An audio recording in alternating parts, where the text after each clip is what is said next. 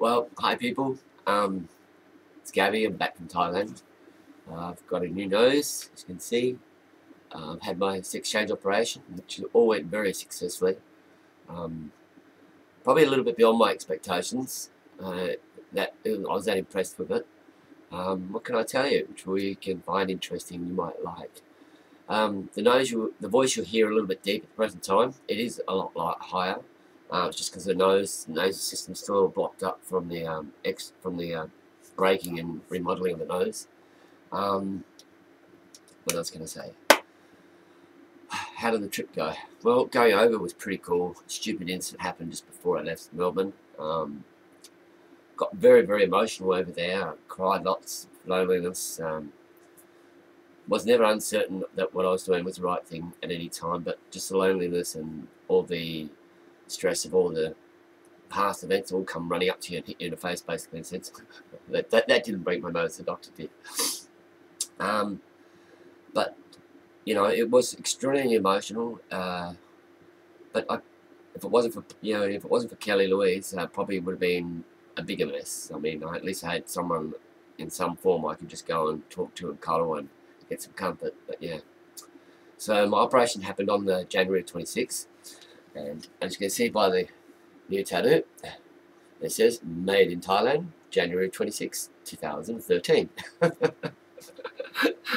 Thailand, made in Thailand. It was very successful, and it only lasted a short time, and I was only on heavy pain relief for about 48 hours, and after that I was on Panadol. What else can we tell you along those lines? Piervet Hospital, as I call it, a brilliant place, 5-star. It's very clean, brilliant staff, friendly, courteous in every single way. You'd find it extremely hard to fault the place, really.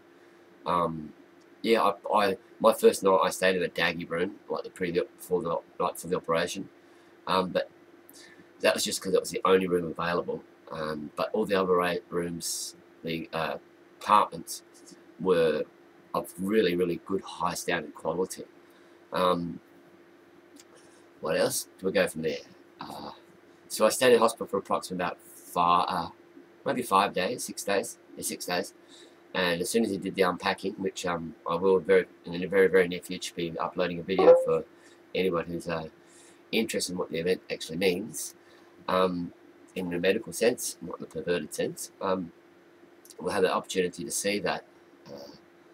So that went really well. I stayed at a place called the Watana, which is W-A-T-A-N-A Mansions, and the staff there were brilliant, really great people. The day I left, they come out and they greeted, gave me kisses and cuddles and told me they loved me and were going to miss me. I mean, it was really a lovely place. It's close to Dr. Sarand's clinic as well. And talking about Dr. Sarand, he's a lovely, gorgeous man, a brilliant person. His clinics are immaculate. They're spotless. His services are brilliant. Not timely. I mean, if he gives you time, it's going to be flexible by a couple of hours. But other than that, you can't fault the guy. You really can't. He really does care. He really does understand what's going on. He does know what he's doing. I could not give him enough praise as a doctor or a surgeon. I mean, he's impeccable in that way. His assistant Ying, there's probably second to none. She's brilliant. She pushes herself to max. She helps every girl which lands in Thailand who's going to get surgery by Dr. Sarand. She runs around behind them, getting what they need if they can't do it themselves, or making sure they're right and comfortable. And his clinic staff are all beautiful, gorgeous young women, and they're just impeccable. So we're going up to that stage now. The day of unpacking was really emotional. It was fun. I don't know why you think, yeah, well, it was actually fun. We turned it, Kelly was there, and she was filming it all for me. So we all had a really emotional time, because one, she relived her unpacking from 10 months ago, and she shared mine. So we were really happy and crying a fair bit that way. I had to go back to the clinic approximately about 10 days later, and they removed all the stitches from the operation. And I had a first person between my legs, basically, a beautiful, gorgeous Thai woman. could not get much better. So she removed all the stitches.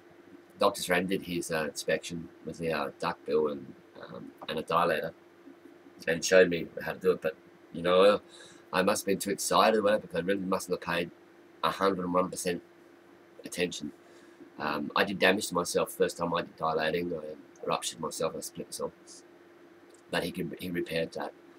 And then I had other problems as well. And this is not to do with the surgery or the surgeon, so please, you know, don't get me wrong. This is just my body, me, and the weather, and that's what caused all these events.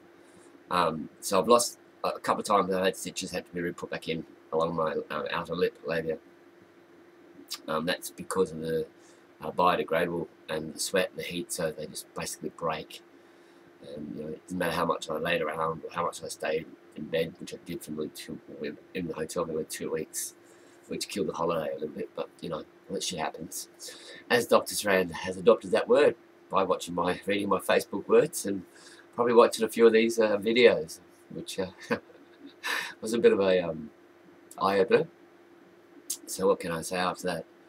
I met some beautiful girls from around the world who are going the same road process as what I'm doing, and you know, that was really, really good, interesting. Australian girls, American girls, Singapore girls as well. So my stay was, in general, was brilliant. I mean, it was cheap to live, in a sense, to buy food and that. I got to see the Grand Palace. I got to see the Sleeping Buddha, the Golden Buddha. I got to see all those amazing places, and very emotional and spiritual. I got to ride on a tuk-tuk. I got to ride on motorbikes. I got to understand some of the culture, some of its customs, its food. What else? Yeah, it's basically it, really. You know, Kelly was there visiting me every day in a hotel. She'd come and have lunch with Ben. So that was good. So I did have some company. I flew back into Melbourne on the 15th. And I had to hang around at the airport for nearly an hour for the cousin to come. They eventually picked me up, so I went back to his place, and then they went out shopping, and they decided they wanted to get me nails painted, because I'd taken all the nail polish off because of operations and shit. So they painted me up and got my nails done. You know, spoiled me. I love my cousins, Rhonda and Neil. And then yesterday evening, I packed up my bags I had already unpacked and boarded the plane from Melbourne to Adelaide, and came home to Adelaide. And I got out of the gate, walking up the gate, the ramp, should I say, into the arrival area. And I'm walking along, the next minute, I noticed this guy, but I didn't really pay attention to it too much to it. For some silly reason, I didn't, and I don't know why. I mean, this guy I should really recognise it. But it wasn't, the brain wasn't switched on looking for his face. So he greeted me as the first one. He gave me a big cuddling kiss. And then I went down to get my baggage, and there was Mum, there was Peter, there was Tush, and there was Margaret, which are Peter, Margaret, and Tush are beautiful people. I really adore them, and I'm really truly grateful they're in my life as friends. Came home, didn't get to sleep till probably, I don't know, 2 o'clock in the morning, and I was up pretty early as well, because I don't sleep a lot at night these days. Probably 1 hour. Woke up this morning, had shower, so I had a good nap today. Later on, didn't really do a lot. Just gave a few presents out to the nieces, and that's about it. So now I've got my healing time, and it's going to be at least a few months before most, or 99.9% of all swelling goes down, even in the face. I mean, it's still swollen here, and here. There's still swelling, and inside the nose itself, and in here just a little bit still. So still a bit more change to cabin.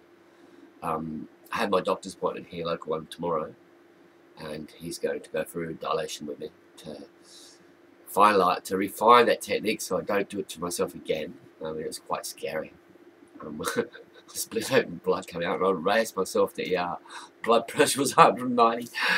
But yeah, it's a problem which happens in many girls.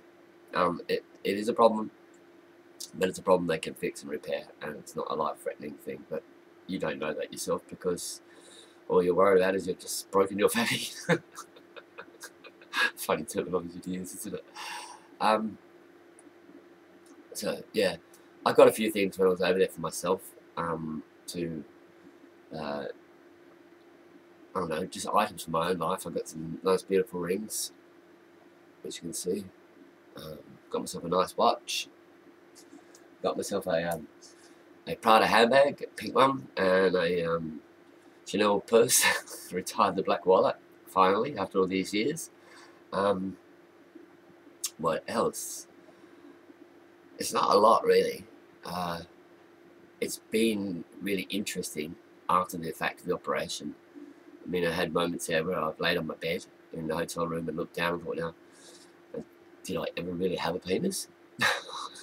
And that's a really great thought, because, you know, if I wasn't meant to do this, and even though it was a bit too late anyway, I probably would have been really distraught, but I wasn't. I was quite happy. I had to physically grab my phone and go through my photo library to make sure that I did have a penis. So that was really funny. What else can I tell you which will probably give you a laugh or a scream? There's not a lot, really. I mean, the operation was very successful, and that was the main purpose. I achieved the main basic goals of what I really wanted, or my minimum for what I wanted. Was one, the vagina reconstruction, and the quality it is just like brilliant. The nose reconstruction to correct past life faults or problems, so that's corrected as well, which has changed the face. If you look at the old faces to this one, you can really physically see the changes. So life now starts a new track. It starts a whole new road. It has a lot more to do in it, to do with just my own body care and well-being. In the next coming weeks, I'll try and probably, I don't know, maybe get back into training of some kind to tone up a bit more. But the whole, you can just, as you can see in these photos in this film here, you can see the body's just changing quite dramatically now, because there's no resistance to hormones at all, and it's just going to town. So it's really doing its work. I believe that I was already in body shape, transformed as much as possible, or transitioned as much as possible in body shape other than the vagina. But according to the doctor, I'm under an illusion, because he says the next 6 months my body is going to go through a massive change from up here right throughout, which I was shocked, pleased, happy to hear. So what else is there I can mention? Other than I'm really happy to be home. There's people I'm really gonna, well, so I've really got to say thank you to. And you know, they've helped me get to where I am. One is my own doctor, Vander, a brilliant man. He's understood me and believed in me and helped me get along onto the hormones. Dr. Graham Pepler from the UK, gender specialist. You can go on the internet. I really thank him for believing in me as well, and helping me obtain the right paperwork within the protocol of the world. You know, guard the bullshit side of it, so I meet that standard. I've got to thank Kelly Louise, even though we've had my moments where we've broken up, we've not talking, but we still love each other as mates, because she was there at the times when I really needed someone, and it was the times when I needed some. She was there, so you know, I've got to really thank her. I've got to thank my cousin Neil and Rhonda over in Melbourne for putting up with me before and after leaving Thailand. I've got to thank Ying, the doctor's assistant over in Thailand, Dr. Saran. She's such a gorgeous young lady. Does anything for you, puts up with a bit of crap. And on Talent Mansion staff and people. I mean, it was a beautiful trip, and yeah, it's fulfilled me. I mean, it's set out the goals of what I wanted. I had exactly what I wanted. It even gave me a bit more spiritual light in some respects. It hasn't changed me as a person, but it's given me more spiritual enlightenment, if that's the word. I'm much more emotional now than what I've ever been. I mean, now I do cry at the most beautiful things, especially when I watch my video of my unpacking. It always brings tears to my eyes. It's probably one of the most happiest days of my life. That I finally completed something which I knew for 43 years, and which I tried 20 years ago to start and never completed, and for this time to complete it within my timetables and what I set out, my goals to set out was to complete it within 2 years. Well, I did that in 23 months and 3 days and 4 days. 23 months, 3 weeks and 4 days. So I made that even better. That was even better to the goal before my 50s as well, and be healed. So in that sense of life fulfillment, I've completed the honesty to within myself and my word to myself. So I'm really, really, really pleased in that sense. Now I've got to pay for it, of course, because nothing is for free. So now I've got to pay the reback loan.